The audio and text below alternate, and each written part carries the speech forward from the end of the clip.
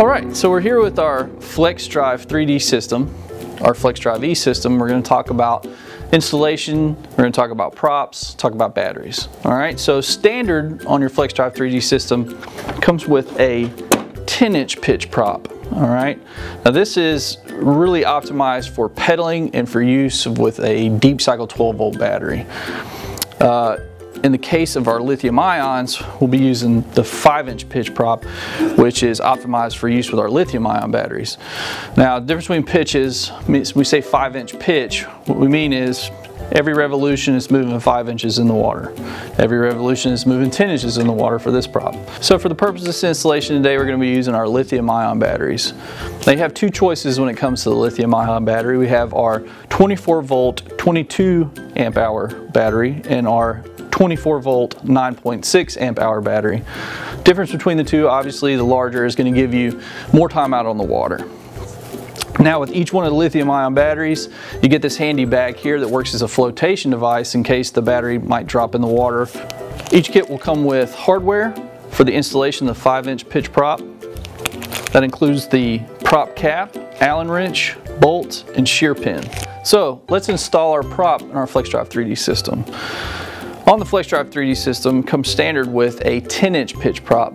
Since we're utilizing the 24 volt battery, we're going to need to install the 5-inch pitch prop. So let's do that. Let's do this. So using your Allen wrench, untighten the bolt. Put that to the side. Now when you're removing the 10-inch prop, make sure that you mind the shear pin so it doesn't fall off and get free from you. You also notice when you pull the prop up, there'll be a sleeve in place, and it's very important that you keep that as well. Alright, so we removed the 10-inch pitch prop. Now let's install our 5-inch.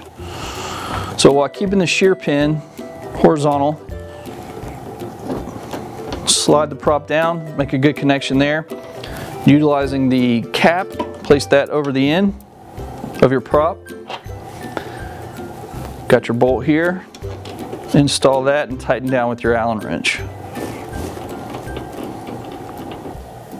Alright, so let's move on to our FlexDrive E installation. First thing you want to do is retract the prop by pulling the lever down. Loosen up your T-bolt screws, put those to a side. Remove your pedal drive system.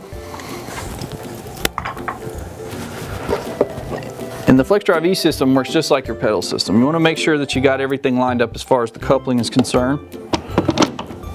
Place that down so where you get a good fit.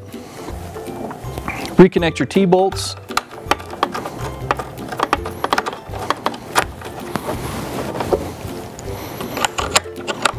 It's important to attach the key to the FlexDrive lever. This acts as a kill switch for the system when the prop faces an obstacle in the water, some sort of type of debris. When it retracts back up, it's going to dislodge the key from the FlexDrive system. All right, so we have our battery cable here for the lithium ion battery.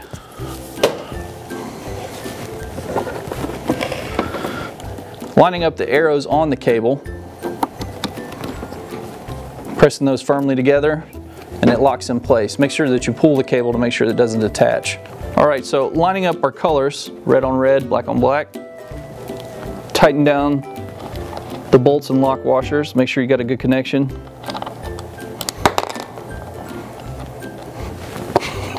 So after we've installed our cable to our battery, let's go ahead and turn the system on. First we want to deploy our prop and connect our key. Once you insert the key, wait about 3 seconds and then turn the motor on. Turning the knob clockwise will give you your speeds between 1 and 5, and then turning counterclockwise will give you your reverse. And that concludes the operation of the FlexDrive E system. If you have any other questions or need further direction, go to jacksonadventures.com.